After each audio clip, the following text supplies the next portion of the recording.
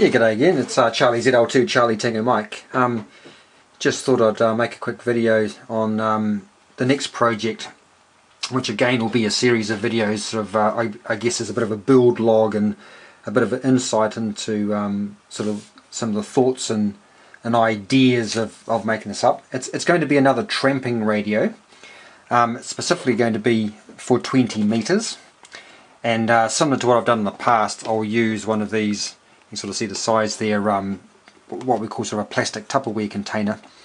So very much what I've used in the past, and I'll reuse this board here. So the receiver itself will be mounted on this side, and then at this stage I'll probably stick with this JBot style amplifier for the power amp, so it should give about 5 watts out. And we've had that one before, so that's the two N3053s and 4 BD139s in a push-pull configuration, 2 in parallel each side, and that certainly worked well in the past.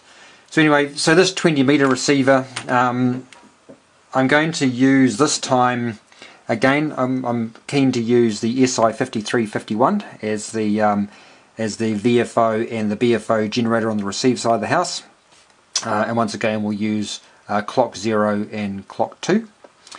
And this time I'm going to be a little bit different. I'm not going to use an Arduino Mini. I'm going to use this thing. So this is an ESP32 development board which I got in from China. It was a whole $9 US. So last night so the refresh rate's not quite right on the old camera here, but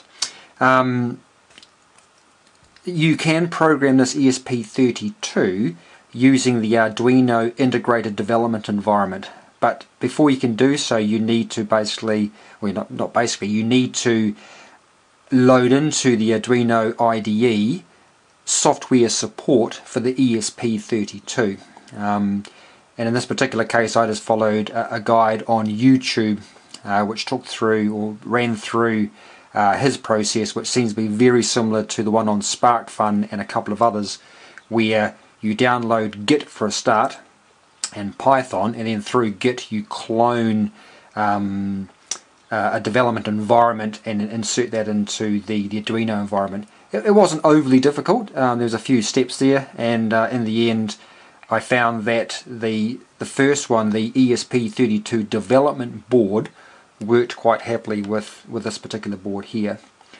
If somebody else does that, just point of note, it took me quite a while to work out why I couldn't get the screen to work, and in the end it's using the pinouts that it's using for this board for the reset, the SDA and the SCL for the I2C comms was different from what the board was expecting. So I had to go into the pinout file behind the scenes of the Arduino IDE and update one of the files there to make it compatible with this particular one. As soon as I changed those pinouts and reloaded it, bang, out it came up. So anyway, I'm going to use this as the brains. So hanging off that will be a rotary encoder, like I normally do, and then that'll drive the Si5351. So that's a little bit different from what I've done in the past. In the past I've used the Arduino Nano and the Micro, and then sitting on the side here would have been a little 0.96 inch OLED, but this one here is built in, so I reckon that's quite a nice way of doing it. So I'll continue developing that one. And quite a nice thing too, that switch there on the corner is actually free to use, so that comes in on what they call pin 0. So I can use that to be, for example, a mode switch or something else, depending on how we develop the software in the end. So that's quite nice. I don't have to have a separate switch for that one, so it just saves a little bit more room. The radio itself is going to be a superhet, and will be a single conversion superhet, and I'm going to base it around this thing here, which is an ICOM Nikko Denshi FL30 filter. Came out of an old ICOM radio. This thing here has a center frequency of 9.0115, so basically 9 megahertz. I cannot find the spec sheet for this online, so I'm going to have to guess what its expected input and output impedances are. So for a start I'll work on 500 ohms, and then I might look to also have a look at say 250 or say 200 ohms. And what I'll probably do is I'll wire up the coils for both of those, sweep it, and then just and work out which is the best impedance for that. But it's basically going to be based around that. And a local ham here, Chris ZL3CJH, was very kind and gave me some NE612, the old Gilbert cell mixers. I've never used these before, so I wanted to use it in this particular radio to gain some experience on how to use those. And he also gave me, which was very nice, some of these little small Takishimawa, I'm probably pronouncing it incorrectly, little latching relays. So the way these work is they latch in either direction, so a single pulse coming in on one of the pins latches it in one direction, and then later on in time a second small pulse on one of the other pins toggles it in the other direction. So unlike a relay which is held on by magnetism, this physically latches, click clock, click clock. So that should be quite good. So, and what I'll do there is I'll have those two relays sitting on either side of the filter. We'll have the two mixers with the Si5351 feeding those, and very similar to what Pete N6QW is doing with his simple receiver project, and what I did over here on this radio about using one relay is we will switch the direction of the signals going in. So on receiver we'll go one way, and then on transmit we'll feed it around and go back through the same way, just to reduce the numbers of IF amps and the like. So that should be interesting. The other thing too, according to the spec sheets, these are 13 dB gain, so again, so trying to learn experience on how to use these, it'll be interesting to see what additional IF amplification I'll need in addition to these. So that's all part of the game, and that's why I'm making this sort of video series, is to document what I've found out and that may be of use to others. The microphone will be what I've used in the past. This, incidentally, in New Zealand and Australia, this little earpiece here is what used to be in our telephones. And Codan, which is an Australian firm that makes HF radios, started to use these back in the 70s as a microphone piece. So if you open up one of their microphones, you'll find this actually inside it. So it's quite interesting.